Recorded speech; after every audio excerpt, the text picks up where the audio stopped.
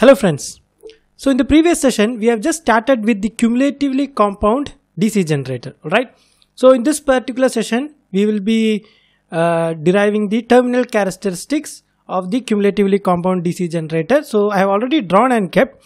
So in the last session, I think before concluding, I just forgot to write one equation here.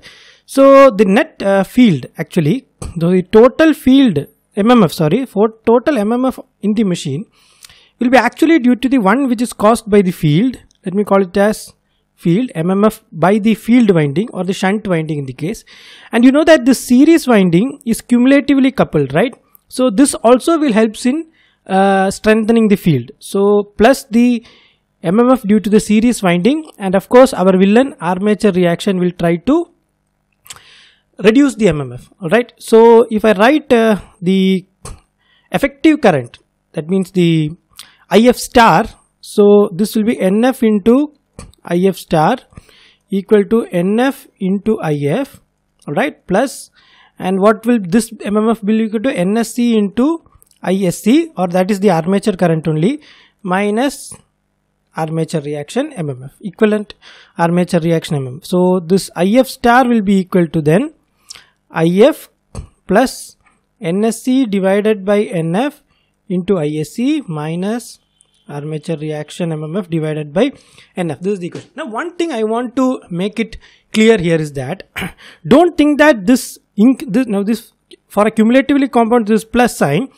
So you might think that the IF is actually increasing in this particular generator. But remember, this IF or the ISH is exactly same as VT by RSH only. It is not actually, you cannot see the increase if you put an ammeter, alright. So what this IF star is representing is actually the current that would be present, the field current that would be present due to the flux increase. Now you know that due to this increase in flux, because of all this NSC term here, the flux will increase, okay. So this IF star actually represents that increase in flux, okay. So it is a replacement value. You are just putting it in terms of current rather than flux. So the current will be IF only, but for all our theoretical purposes we will be taking IF star for graphs and all, okay. So the current which flows through the shunt winding will be always IF, alright. So IF star is the current that you are assuming would flow due to explain that increase in flux, alright. So that is one thing which I want to clear here. So now let's go for the terminal characteristics. Now the equation that will govern is VT is equal to EA minus IA into RA plus RSC. So this is the terminal characteristics. So what do we do? Let us connect the load and let us start to increase the value of IL, okay. And you know that IA is equal to IL plus the ISH. So you are increasing IL, so IA would increase. So IL means IA would increase. Okay. Now this increase in IA now is going to produce two effects. Alright. So let us take the first effect now. So IA increases, so IARA increases. Okay. Now if IARA increases, what would happen? VT, which is equal to EA minus IA into RA plus RSC. Okay. This is actually RA plus RSC. Okay. RA plus RSC. So this would increase. That means VT would reduce. So in case 1, VT is reducing with the increase in the load, okay. As IL increases, VT decreases. So this is one case. So let us take the next case here. So IA is increasing as usual, but look at this NSE into ISC term here, okay. ISC is equal to IA. That means IA increases, that means that is equal to ISC, that also increases. That implies the NSC into ISC also increases. Okay, that means the MMF in the series winding increases. Now that is cumulatively coupled with the shunt winding. Okay, so that means because it is cumulatively coupled, this will help increasing the flux now. So NSC into ISC increases, that means flux would increase. Now if flux increases, what will happen? When flux increases, EA, which is equal to K phi into omega. Now omega is constant. So flux would increase, EA would increase. Now what would happen to VT if EA increases? VT is equal to EA minus IA into RA plus RSC. So EA is increasing, that means VT is increasing. Now you are having two opposing results for the same increase. So you are increasing current. So in this particular case, you are getting a decrease in voltage, and in this particular case, you are getting an increase in voltage. So what is happening here? Basically, who will win? IaRa drop or the increase in EA? That is decided by how much of turns you are providing in the series winding. Okay, so it depends upon the NSE into ISE, or it actually depends upon the value of NSE. Alright, so I'll just write it here. IaRa drop, Ia into Ra plus RSE drop versus EA increase. Okay, who wins? Okay, it is decided actually by the number of turns, decided by the number of series turns that you are providing. Okay, so let us take three cases now. Okay, now first one, let us case that the NSE is very small. Okay, the NSE value is very small.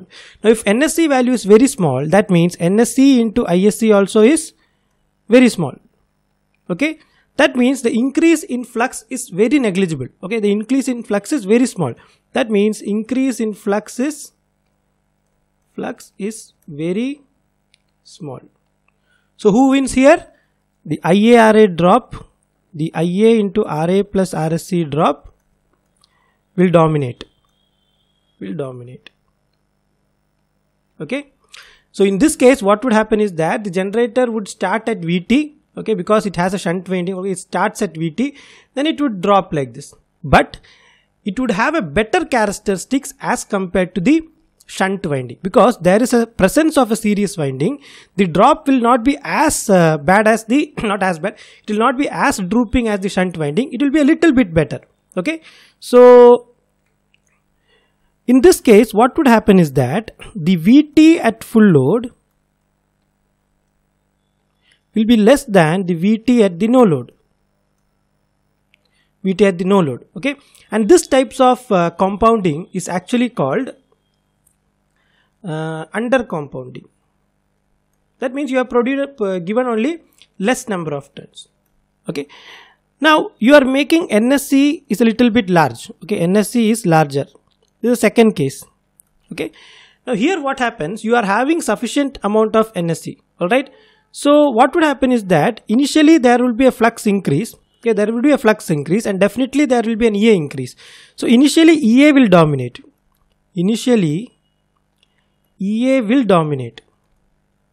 Okay, initially EA will dominate. But when will EA stop dominating? You know that EA is equal to K phi omega. Therefore, the series winding MMF also can increase the pole flux till saturation. So once EA is equal to K phi omega and flux is saturated, the EA increase will stop there, right? After saturation, so after saturation, EA will be equal to a constant value. And once EA is not increasing, the only thing which is increasing is IaRa drop, right? So I'll just write that equation also here. Vt is equal to EA minus Ia into Ra plus RSE. So initially EA also was increasing, and therefore you had a Vt also would increase. But after some time EA would the flux would saturate and EA will be constant, and the only thing increasing with load will be the IaRa drop, and therefore Vt will start dropping. But the good thing here is that you can design the winding in such a way that the Vt at the full load condition is exactly equal to Vt at the no load condition. And this type of compounding is called the flat compounded generator.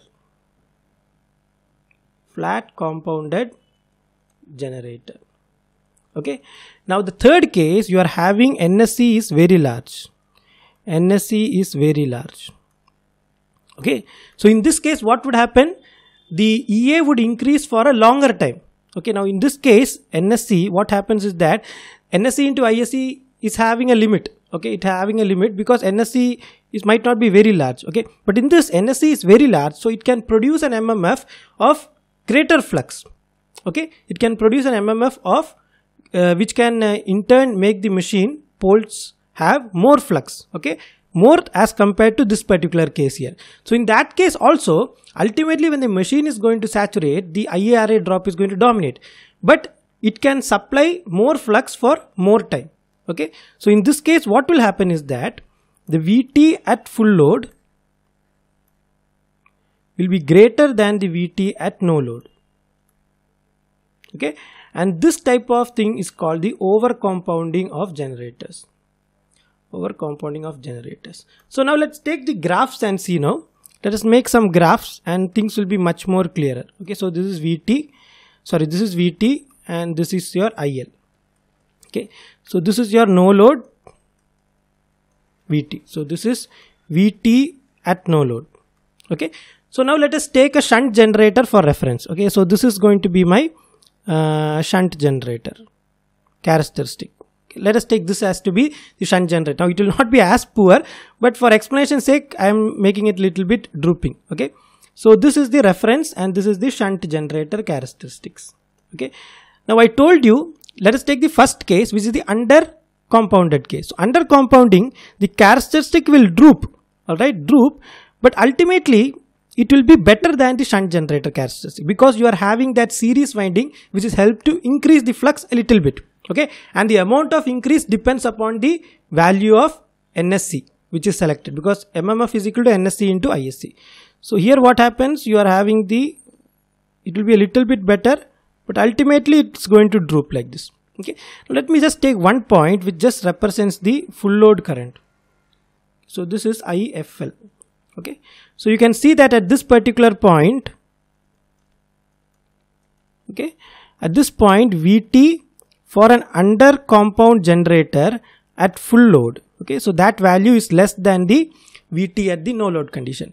Now the second idea is to have a flat compound generator. So in flat compound generator, so what happens, initially the NSC is sufficiently large, so flux is more, so actually the voltage would increase like this. Okay, the voltage would increase like this, and but once this saturation is going to set, it would decrease, but you have designed the winding in such a way that it exactly passes like this. Okay, so here this is the for the flat compound. Okay, and this one is for the under compound. Okay, and this is the VT, and here you can see that VT at the full load is equal to VT at the no load condition. Alright, so it is exactly passing the full load point here. Now in over compounding, what happens, you are having a large number of turns and the flux generated is also much higher. So what happens is that you are having a increase in VT like this it would go, and it would be more than the no load terminal voltage. So VT, so this is the full load current and this will be the VT at the full load condition for a over compound generator. Okay, so this is the over compound generator. Okay, so what we have learned here is that in cumulatively compound generators you are having three types of compounding. One is the under compound, then you are having flat compound, and you are having the over compound.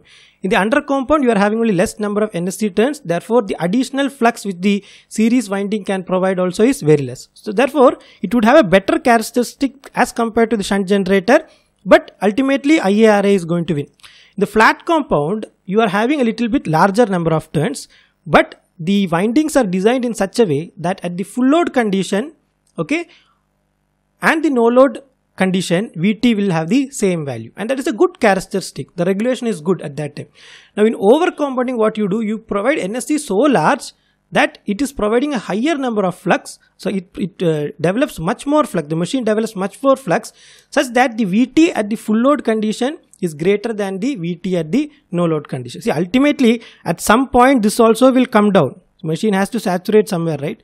So it will also come down, but it will be at a higher load current. But we are always bothered about the full load current because that is the rated current of the machine. You don't have to go in this particular area. So all our explanation, we stop at the full load condition usually. But to explain the total characteristic, we might go a little bit more.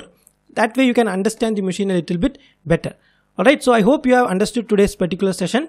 This is a very important topic, and mostly the generators which are used are usually compound generators which have a profile which is suiting to your application.